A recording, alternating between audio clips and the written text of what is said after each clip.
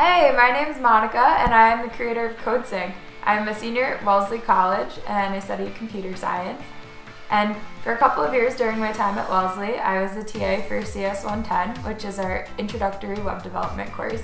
And this is the reason why I ended up becoming a CS major, is because I took this class.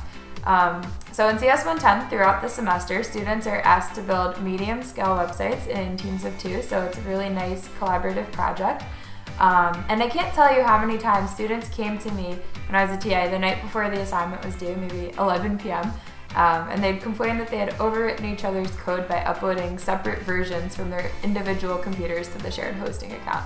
So as you can imagine, these students ended up wasting hours and even days of hard work, and it was really difficult to see as a TA.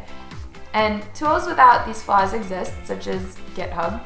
However, they're pitched for professional programmers, and CodeSync, the tool that I created, is inspired by Google Docs, where changes are entered and saved into a shared document. And CodeSync is a collaborative coding environment geared towards beginning web development students. Here's how it works.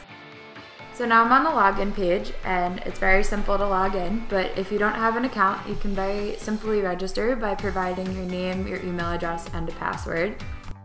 So here I'm going to log in with my username and password.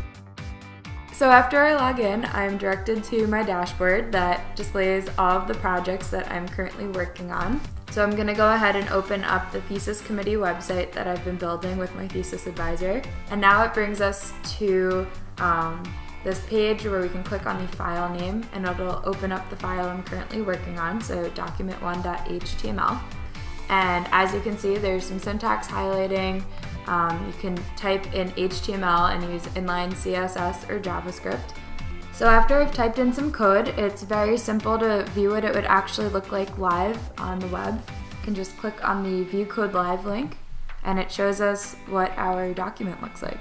So if I wanted to save this work to my computer, I could very simply click the download button, and as you can see, it saves a version to my desktop.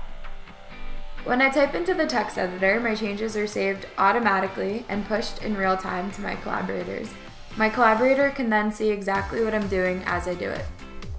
And if I wanted to communicate with my collaborator, I can easily send a message using the chat window.